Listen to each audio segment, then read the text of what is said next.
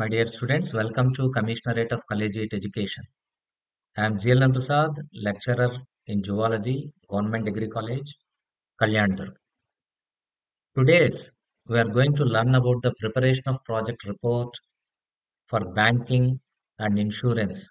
This comes under poultry farming, which is an integral part of skill development course. The learning objectives of today's session are we are going to learn about the preparation of project proposal for loan to start a poultry farm. Later, how that project report will be appraised will be known. That means the modus operandi of a project appraisal will be discussed, followed by loan disbursement mechanism. And at the end, we are going to discuss, we are going to learn about the insurance coverage.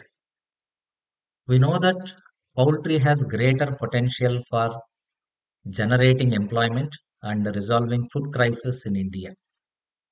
And this poultry may be started as a cottage industry. That means any farmer can start the poultry at his backyard.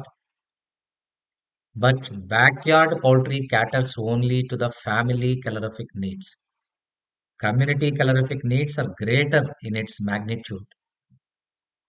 So, cottage poultry industry or backyard poultry industry is not sufficient to cater to the needs of calorific requirements of a community. But many Indian families even today start their own poultry at the backyard with minimum number of birds.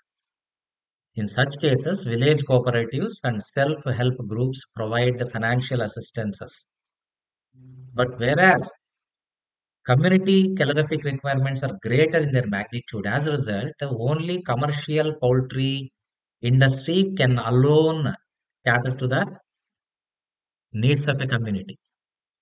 Commercial poultry business demands much financial assistance at the larger scale. Banks provide financial assistance in such cases to the commercial poultry farm.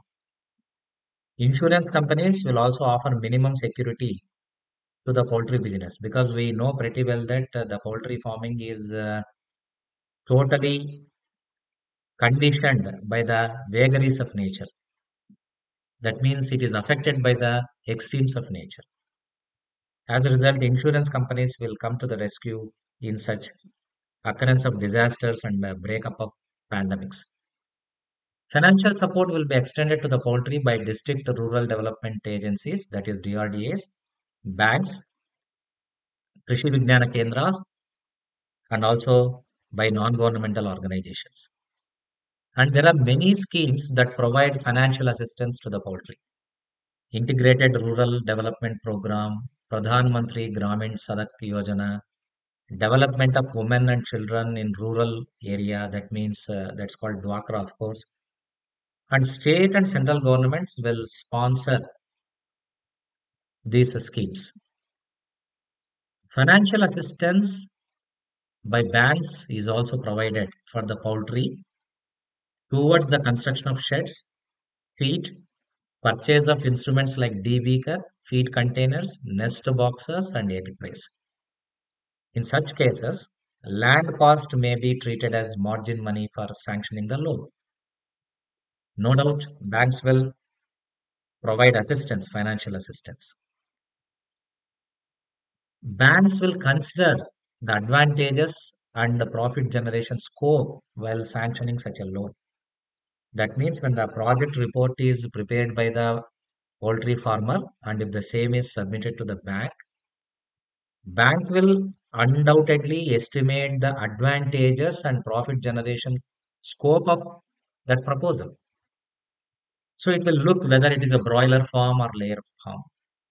We know that broiler is a fowl that is meant for meat production, whereas layers are meant for egg production. Broiler farming needs less investment. Investment to start a broiler farm is less, and broilers have efficient feed conversion ratio. Gestation period for broilers farming is less, and returns can be expected from a broiler farm within 8 weeks. That means while preparing a project report, all these parameters, all these constraints should be presented to the bank in the form of a proposal. So, no doubt, banks will provide the assistance, but when the farmer is going for a loan, he has to prepare a project report stating the advantages and disadvantages. And broiler farming has got much advantages when compared to the layer farming. And public demand and market value for broiler is more, and it is more extensive when compared to the layer. Rate of growth of broiler and layer farms is 10% and 7% respectively. Financial assistance is provided for starting a poultry farm by the banks after the due submission of the project report, of course. And let us see how the project report has to be prepared. What are the key indicators, metrics that should be included while preparing a project proposal? Project proposal should contain the following details: construction of sheds, fencing details, equipment and its cost, machinery and its cost of labor, what is the honorarium or remuneration salary you are paying for that, water, electricity, feed, vaccination, and the cold storage equipment installation charges. And it should also include the transport charges of the chicken, eggs, etc. to the market. And project report should include technical information, management information, and also financial information. Technical information includes location of the farm, site map, distance, size, capacity, number of sheds, go down, staff members, feed particulars, water, power availability and consumption, veterinary equipment, flock projection chart. Financial information includes margin contribution, capital investment, building cost, machinery, and land. Management information includes details of the borrower, that means whether he is a defaulter or not, whether he has got some sort of security, whether he has got very sound property or not, it will be estimated. Credit rating of the borrower is already displayed in the website of the bank itself. Track record of the borrower in the same field is also essential because if the farmer has already achieved some sort of profit, accomplished some sort of profit in this field, that can be a positive point while preparing the project report. Skill development training facilities should also be mentioned here, along with the environmental and other clearances if there are any. And has to mention whether it is an individual venture or partnership venture. And once this project report has been submitted, which contains technical information, financial information, and management information, this project will be appraised. That is called project appraisal. That can be done by an individual branch to which the proposal is submitted. Feasibility of the sanctioning the loan will be studied by the local branch after the submission of the report. And the loan will be dispersed in two stages. At the first stage, the first installment will be given towards the development of infrastructure facilities like construction of shed and purchase of machinery. And second installment will be given to meet the expenditure towards purchase of chicks of feed and medicines. Margin money should be met by the investor and it may range from 12 to 27%, of course. Interest will be fixed by the banks as per RBI guidelines. It may be a floating interest or fixed interest. The rate of interest may vary from 11 to 12%.